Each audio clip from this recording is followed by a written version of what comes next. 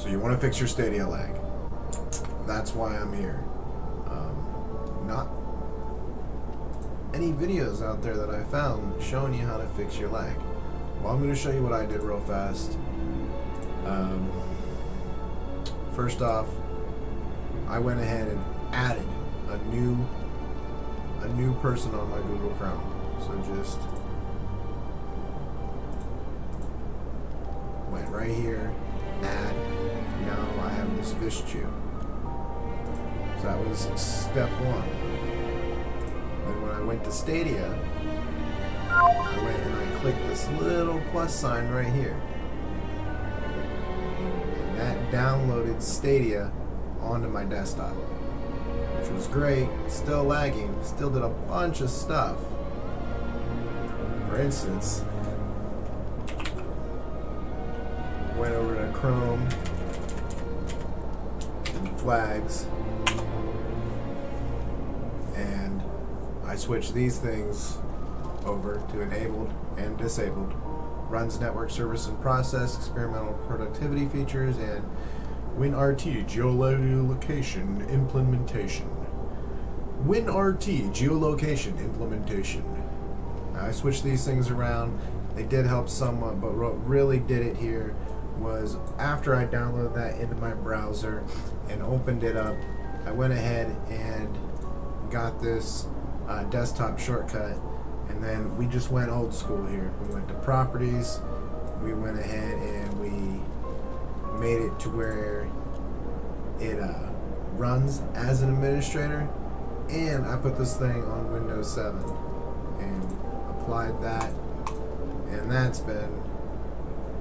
it's been perfect. I don't know why people complain about lag now, because Google Stadia is basically good to go from there.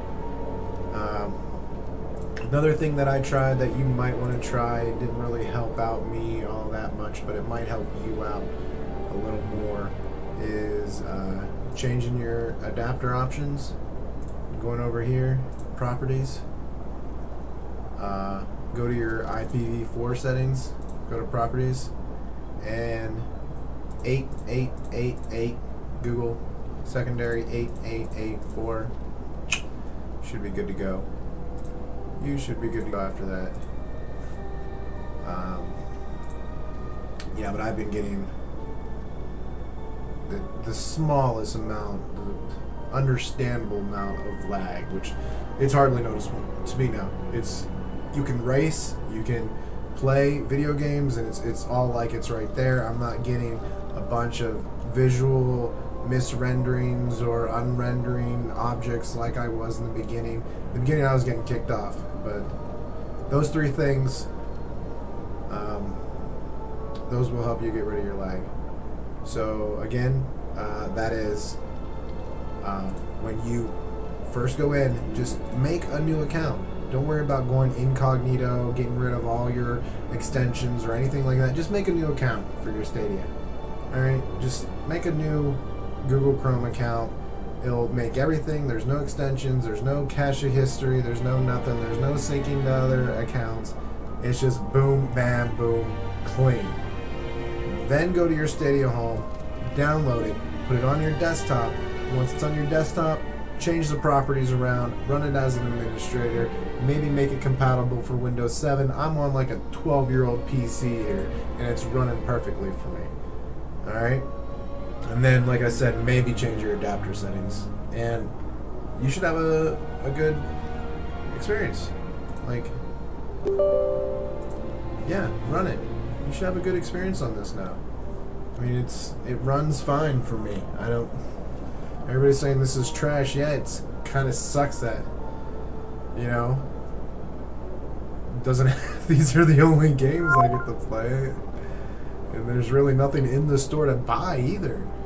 But, you know, I think that the future is here. If they get some in-game exclusives, if they get some just exclusives in general, but like if they were to take Towerfall, you know, if they were just to take that game and make it multiplayer and stick it on here, just so I can, like, dude, the only way to play multiplayer on Towerfall is to be on here, you know, get on here, it's free. more people would join. Like, oh, what's that? You know what I mean? Or just anything like that's just an exclusive for them.